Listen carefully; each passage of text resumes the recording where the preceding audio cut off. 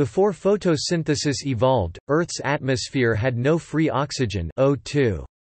Photosynthetic prokaryotic organisms that produced O2 as a waste product lived long before the first buildup of free oxygen in the atmosphere, perhaps as early as 3.5 billion years ago. The oxygen they produced would have been rapidly removed from the atmosphere by weathering of reducing minerals, most notably iron. This mass rusting led to the deposition of iron oxide on the ocean floor, forming banded iron formations. Oxygen only began to persist in the atmosphere in small quantities about 50 million years before the start of the Great Oxygenation Event. This mass oxygenation of the atmosphere resulted in rapid buildup of free oxygen.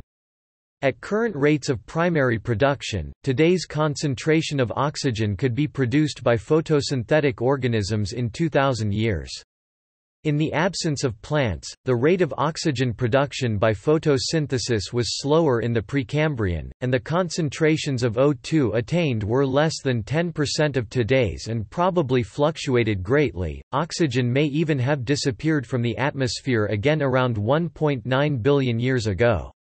These fluctuations in oxygen concentration had little direct effect on life, with mass extinctions not observed until the appearance of complex life around the start of the Cambrian period, 541 million years ago. The presence of O2 provided life with new opportunities. Aerobic metabolism is more efficient than anaerobic pathways, and the presence of oxygen created new possibilities for life to explore. Since the start of the Cambrian period, atmospheric oxygen concentrations have fluctuated between 15% and 35% of atmospheric volume. The maximum of 35% was reached towards the end of the Carboniferous period about 300 million years ago, a peak which may have contributed to the large size of insects and amphibians at that time. Whilst human activities, such as the burning of fossil fuels, affect relative carbon dioxide concentrations, their effect on the much larger concentration of oxygen is less significant.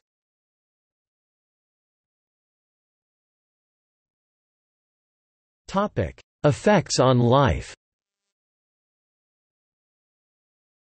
The concentration of oxygen in the atmosphere is often cited as a possible contributor to large-scale evolutionary phenomena, such as the origin of the multicellular Ediacara biota, the Cambrian explosion, trends in animal body size, and other extinction and diversification events. The large size of insects and amphibians in the Carboniferous period, when the oxygen concentration in the atmosphere reached 35%, has been attributed to the limiting role of diffusion in these organisms' metabolism. But Haldane's essay points out that it would only apply to insects. However, the biological basis for this correlation is not firm, and many lines of evidence show that oxygen concentration is not size-limiting in modern insects. There is no significant correlation between atmospheric oxygen and maximum body size elsewhere in the geological record. Ecological constraints can better explain the diminutive size of post-Carboniferous dragonflies, for instance, the appearance of flying competitors such as pterosaurs, birds and bats. Rising oxygen concentrations have been cited as one of several drivers for evolutionary diversification, although the physiological arguments behind such arguments are questionable, and a consistent pattern between oxygen concentrations and the rate of evolution is not clearly evident. The most celebrated link between oxygen and evolution occurs at the end of the last of the snowball glaciations, where complex multicellular life is first found in the fossil record.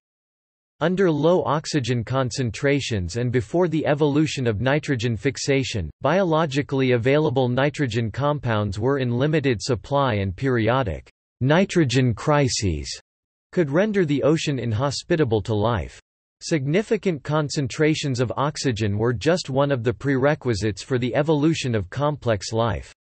Models based on uniformitarian principles, i.e. extrapolating present-day ocean dynamics into deep time, suggest that such a concentration was only reached immediately before Metazoa first appeared in the fossil record.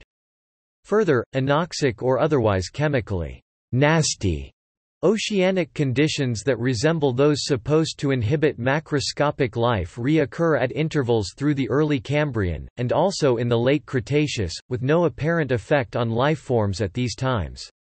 This might suggest that the geochemical signatures found in ocean sediments reflect the atmosphere in a different way before the Cambrian, perhaps as a result of the fundamentally different mode of nutrient cycling in the absence of planktivora. An oxygen-rich atmosphere can release phosphorus and iron from rock, by weathering, and these elements then become available for sustenance of new species whose metabolisms require these elements as oxides.